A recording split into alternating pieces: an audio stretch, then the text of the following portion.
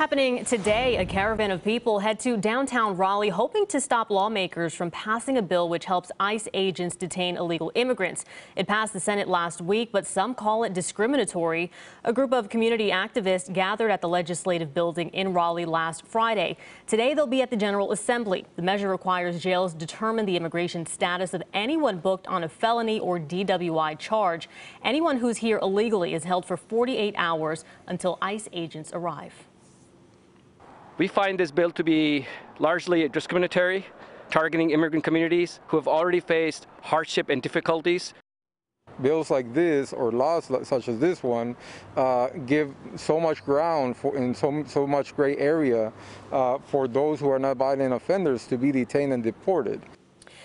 Senator Chuck Edwards sponsored the bill. He sent CBS 17 a statement saying, in part, the bill is not an attempt to target innocent, law-abiding people, and removing violent criminals who are here illegally should be a priority.